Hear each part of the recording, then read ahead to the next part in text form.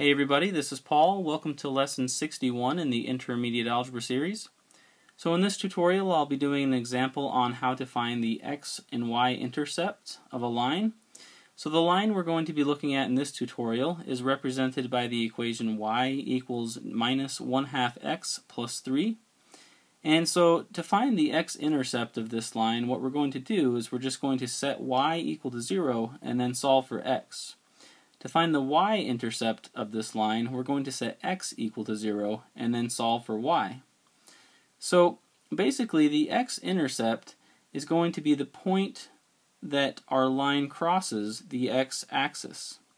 The y-intercept is going to be the point where our line crosses the y-axis. So the x-intercept is just simply a point on the x-axis where our line crosses the x-axis. The y-intercept is simply a point on the y-axis where our line crosses the y-axis.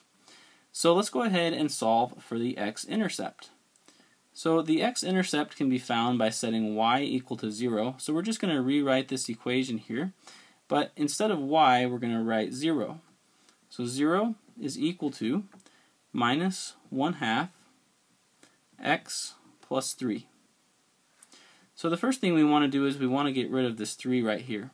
So to do that, we're just going to subtract 3 from both the left and right hand side of this equation. So 0 minus 3 is going to be just minus 3. And then a positive 3 minus 3 is going to give us 0. So that's going to leave us with a minus 1/2 x over here. So now we have negative 3 is equal to negative 1/2 x. So if we have a negative on the left and the negative on the right, we can basically just multiply each side by a negative 1. So a negative 1 times a negative 3 makes this a positive 3. And then the negative 1 times the negative 1/2 x just makes this a positive 1/2 x. So I just simply multiply the left and right hand side by a negative 1. So now we have 3 is equal to 1/2 x. So to get rid of this 1/2, what we can do is we can multiply the right hand side and the left hand side by 2. So 2 times 3 gives us 6. 2 times 1/2 x simply leaves us with x. So that means that our x-intercept has an x component of 6. So let's go ahead and write x-intercept here. X-intercept. And once again, basically the point of the x-intercept is going to be an ordered pair. And so an ordered pair basically just has an x and a y component. And so our x-intercept is going to have an x component of 6. So that x component right here is going to be 6. And then we know our y component is 0, since that's the value we entered in for y to get the x component of 6. So let's go ahead and look at the y-intercept now. So now we just need to set x equal to 0 to find the y-intercept. So writing this equation just one more time, y equals minus 1/2 x plus 3. And this time we're finding the y-intercept, so we're setting x equal to 0. So we just rewrite y equals minus 1/2, and then x is 0, so this is times 0 plus 3.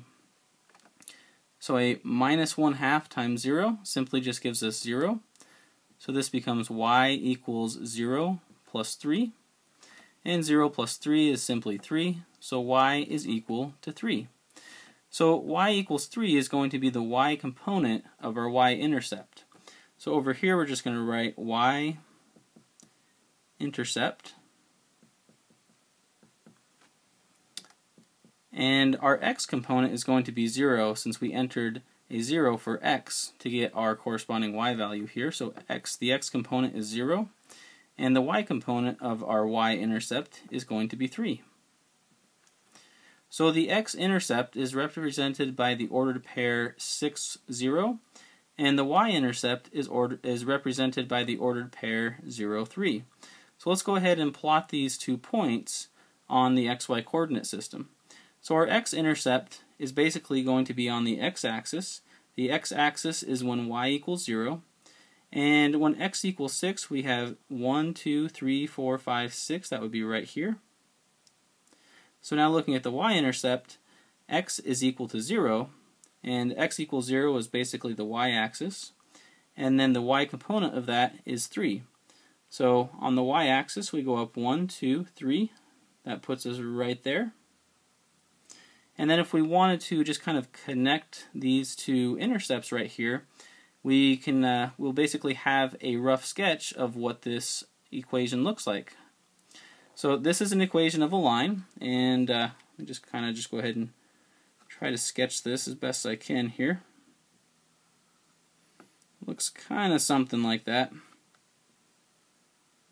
Kind of a weird angle for me to reach in here and do this, but more or less it looks like this. So this is the equation, or basically the line represented by the equation y equals minus 1/2 x plus 3.